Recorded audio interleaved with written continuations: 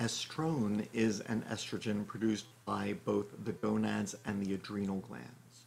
Although it is primarily a precursor to estradiol, it can bind the alpha and beta estrogen receptors weakly and thus cause the transcription of new genes.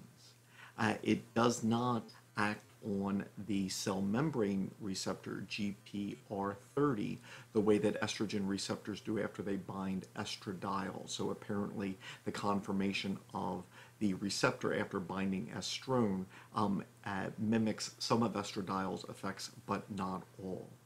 After menopause, as estradiol's levels drop, estrone becomes more important. Estriol is produced by the placenta during pregnancy, and it is virtually non-existent without pregnancy. Although it does not bind the estrogen receptors, both alpha and beta, as well as the hormone estradiol does, perhaps a maximum of 17% its efficiency. There is a much greater quantity of estriol made during pregnancy compared to estradiol, although much of this is either excreted or metabolized. Estriol and estrogen during pregnancy helps to reduce the mother's inflammatory responses, which would otherwise cause the rejection of the fetus as the immune system reacts against foreign peptides from alleles inherited from the father.